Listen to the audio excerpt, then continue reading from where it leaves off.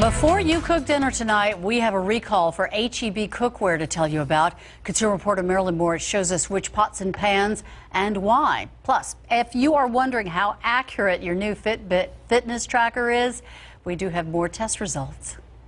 If you have pots and pans from H-E-B, take a look. The grocer is recalling the Connect by H-E-B tri-ply stainless steel cookware. The metal discs that cover the rivets can pop off and cause an injury. It was sold as a set or individual pieces from September 2014 through last month.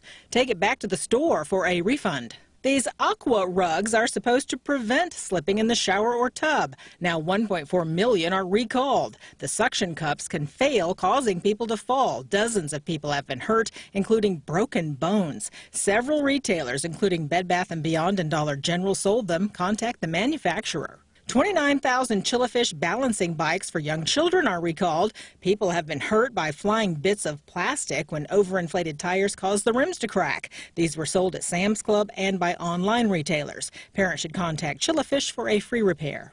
Is your Fitbit accurate? A class action lawsuit alleges that at high heart rates, the heart monitors on the Fitbit Surge and Charge HR are not accurate. So Consumer Reports did some additional testing at higher heart rates. We compared the results to our highest rated heart rate monitor. In all of our tests, both Fitbit models were found to be very accurate. As a result, Consumer Reports continues to recommend both of these Fitbit models. Marilyn Moritz, KSAT 12 News.